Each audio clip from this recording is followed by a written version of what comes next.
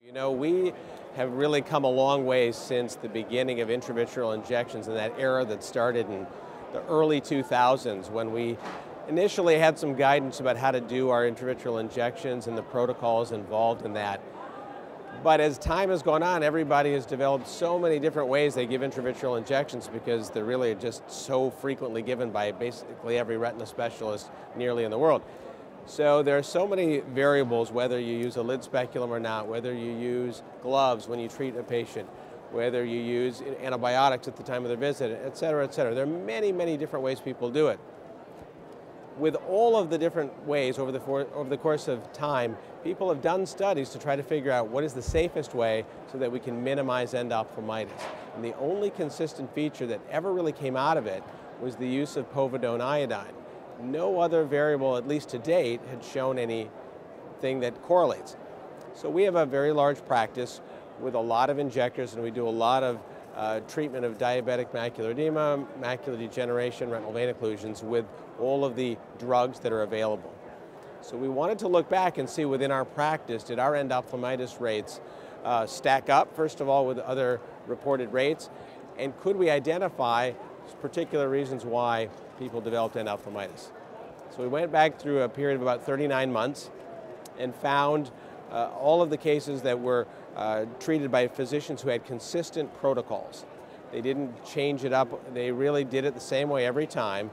And we've had 15 injecting physicians whose data we collected over that time, all consecutive patients, all consecutive injections over that time span. And we excluded people that had bilateral injections because we didn't want any confounding variables from the other eye being treated. And we excluded, of course, the physicians who had changing protocols. So in doing all of that, we ended up with 99,000 injections that were done unilaterally by consistent methods by the 15 treating physicians. And then we broke everything down, all of the various parameters that you can think of, whether you used a lid speculum, where is the location of the injection, did you use subconjunctival anesthesia or not, did you use lidocaine gel, did you use a heavy viscous anesthetic like Tetravisc before the injection, and location of injection, various parameters. We subjected them to a univariate analysis, and then we further subjected all of the positive indicators into a multivariable analysis to try to identify whether or not there was any independent risk.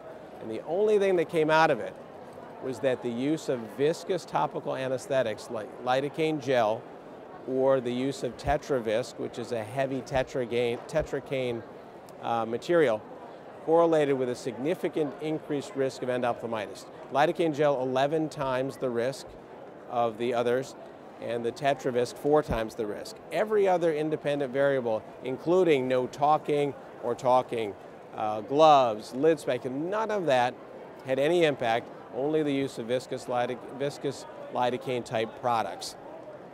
So, you know, from all of that, we really sort of narrowed down where we found our endophthalmitis problem.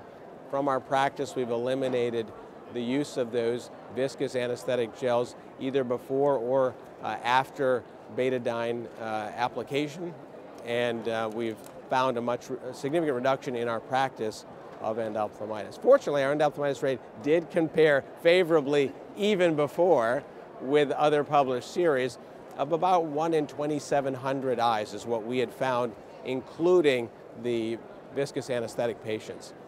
So yes, you asked, that about really what ultimately was our endophthalmitis rate, given the fact that we had so many patients and so many injecting physicians and so many techniques.